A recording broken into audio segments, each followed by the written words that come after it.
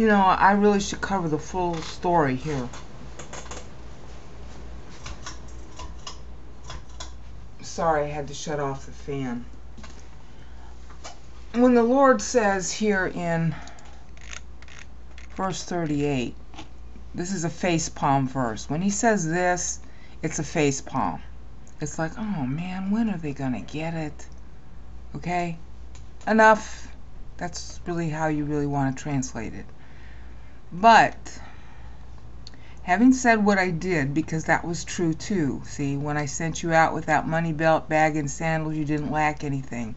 But now, whoever's got the belt, meaning, you know, your wallet, take it along, likewise a bag. In other words, be prepared.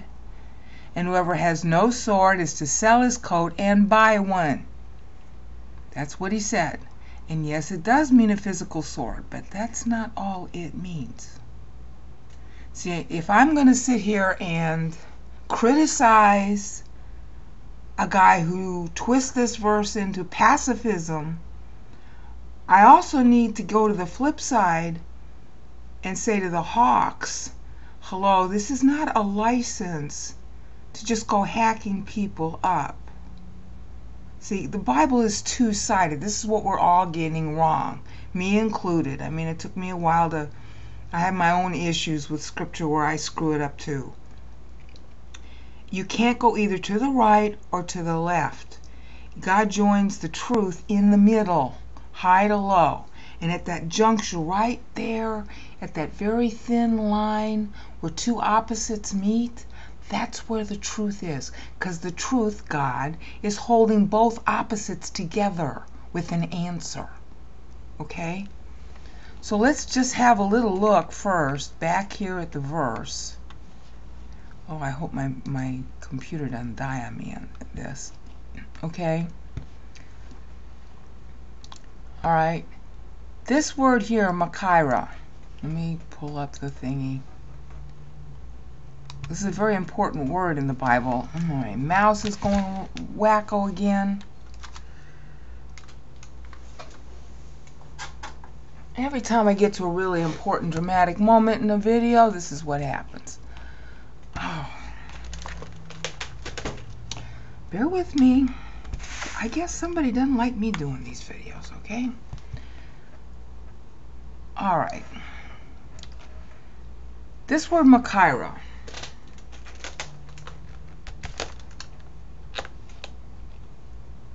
This is the same word that's used in Hebrews 4:12.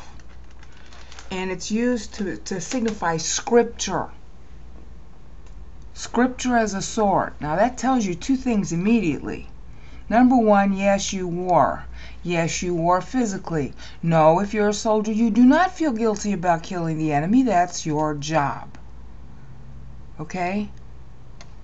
However, if you're going to do your job right, whether it's the nasty side of having to do your job, okay, that's what a ruler has to do, is punish, parenting. Whether it's the nasty side or the nice side, you have to what? Hebrews 4:12, rightly divide the word of truth. Rightly divide means to know what's the left side and what's the right side. To get to that middle where the two opposites join. Put your hands together, put your palms in front of your face, and join your little fingers together so that you see this little line with your palms outstretched. And that line where your two pinky fingers are joined together all along to the bottom of your wrist. That line in the middle between the two hands is the truth that God is aiming at.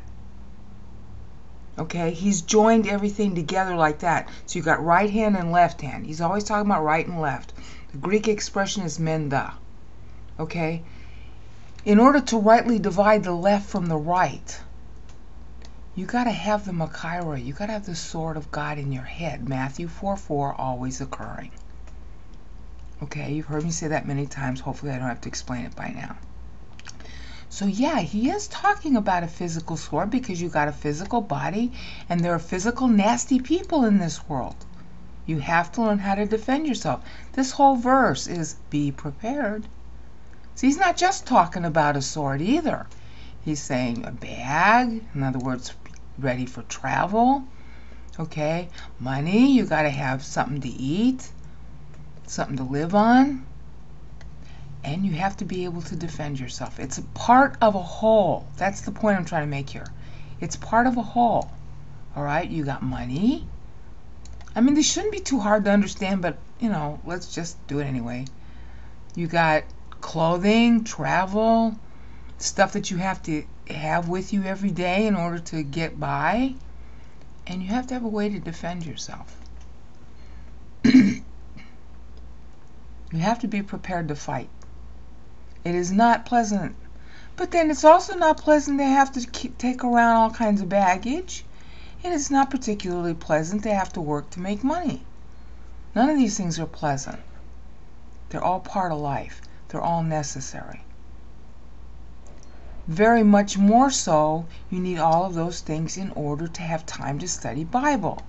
And when you study Bible, that's this word Makaira here, that's in Hebrews 4:12, then you know how to get the money. You know what to buy as your kit.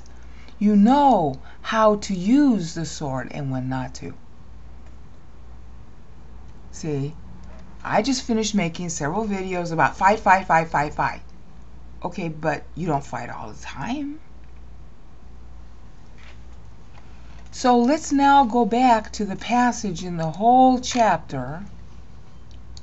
It's not a hard chapter to understand. You've heard it before, and that's part of the problem we have with Bibles. We've heard it so many times. You know, the meaning stops, you know, getting to us. It's too familiar. That's one good thing about studying it in the original language, is it takes away your familiarity, and then suddenly the scripture can get through to you. This is the week he dies.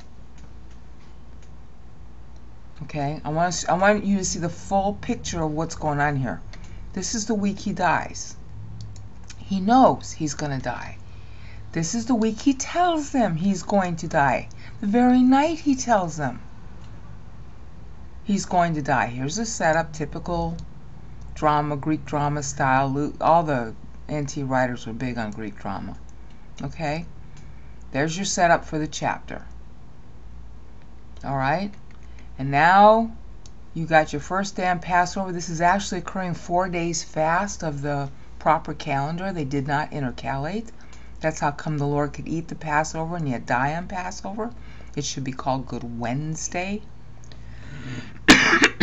I covered that in my passplot.htm webpage in great detail. It took me almost 2 years to write it.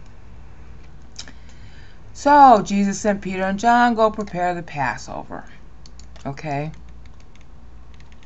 Now he's eating and he's saying, you know, this is the covenant, the new covenant. Okay, somebody's gonna betray me. And woe and all that stuff. You're familiar with that story. Okay. And then he's telling them, you know, don't lord it over others. Okay? It doesn't mean that you be a wimp and a doormat either. But you don't regard yourself as being superior. Because you're not. God's superior to all of us. And whatever you got, I own. And whatever I got, you own. That's the only way I can get through this business of making these videos, because it totally intimidates me to have to talk about Bible because I'm female. And I'm not allowed to be intimidated. I'm not allowed to care about that. I'm not allowed to have any mercy or pity about my own condition. It's Bible. It supersedes. Okay, so see, he's telling them, look, I'm going to die, and here's what's going to happen when I die. Be ready for it. Okay? Peter, of course, the impetuous Peter. Oh, I'll go to prison and death for you. Yeah, And then, you know, he's going to deny him. And, of course, Paul's going to do the same thing in Acts 22. It's hysterical. John did the same thing. You should see how he ends his gospel. But anyway, I'm getting off track. That's the context in which he says, you know, before I sent you with nothing, no preparedness. Okay? See, God always likes to join opposites. Before, no preparedness. But now, prepare. Okay, well, we're in this phase of history. We're post-cross. So now you got to be prepared. Not just prepared to fight, but prepared in all ways. What did Peter say? Be prepared to answer for the hope that's in you. Okay? And the word is called Makaira in Hebrews 4:12. This is what he's saying also. He's not merely saying a physical sword. Okay? He's not a pacifist. Go look at Ephesians 5 and 6, where Paul turns everything spiritual into a weapon. Okay? You have physical weapons, you have to use them, you have to be prepared as part of life. The God of the Old Testament and the God of the New Testament are the same God, but he's full spectrum.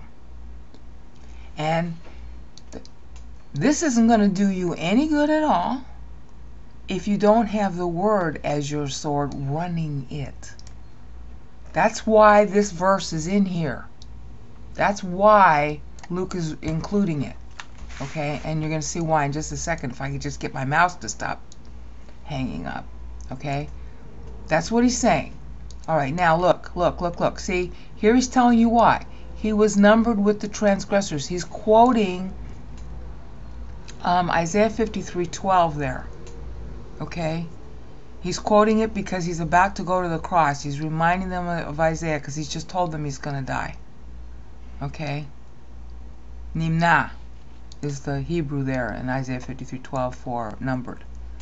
Okay, now they're still not getting what he's telling them. See, he's telling them, hi, I'm going to die. Isaiah 53:12 is about to take place.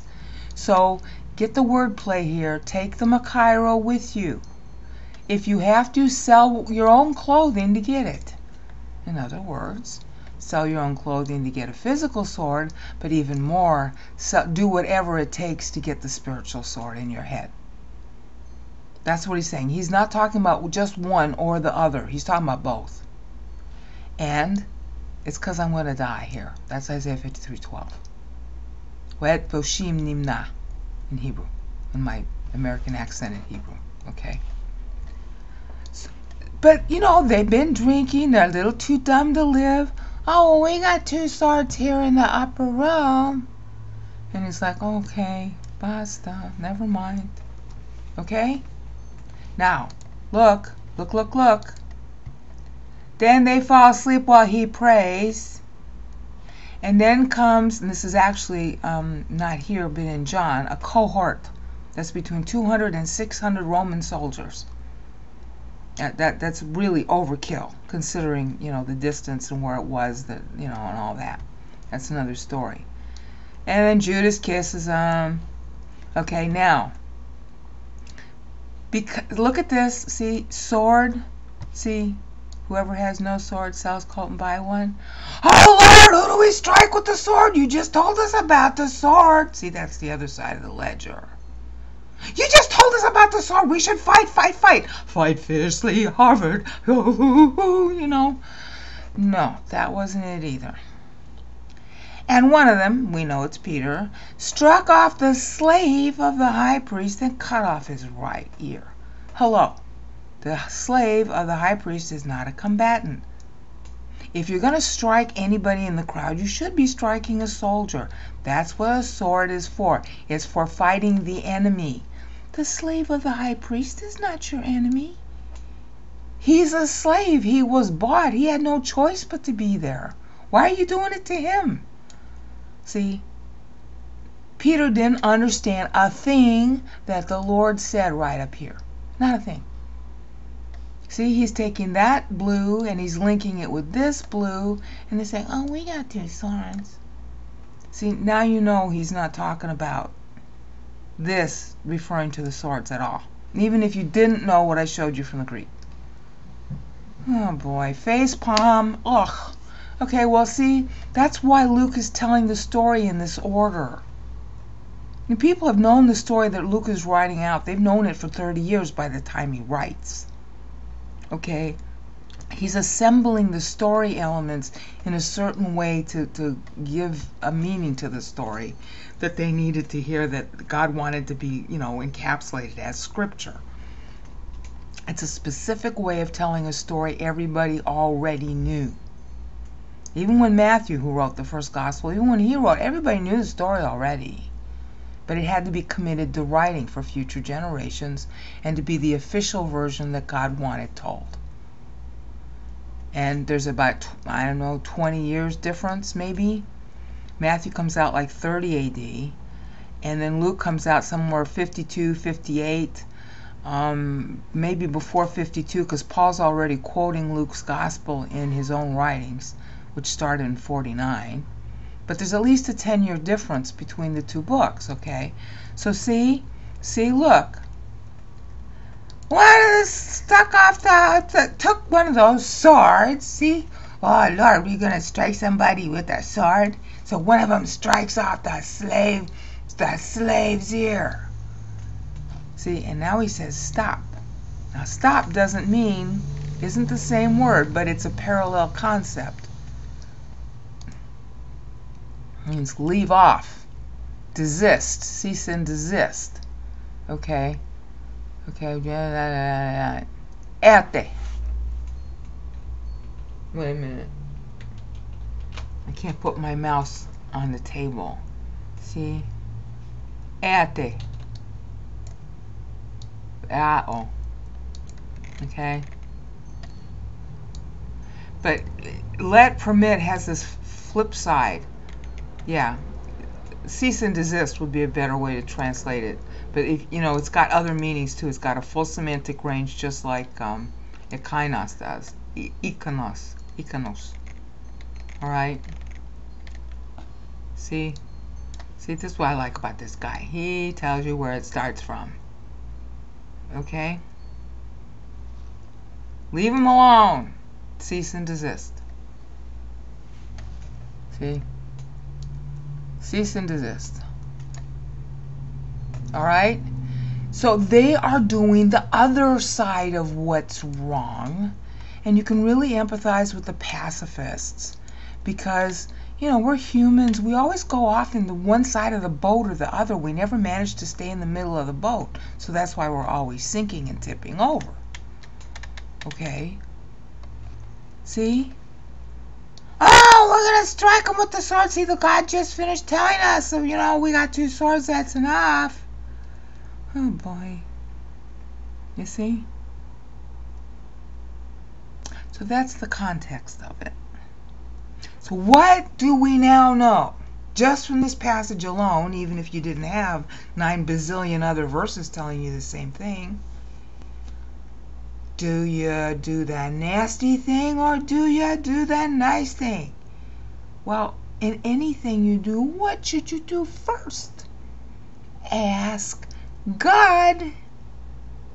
What does the Bible say? Because, why do you want to even be alive if it's not to learn God's opinion? Peace out.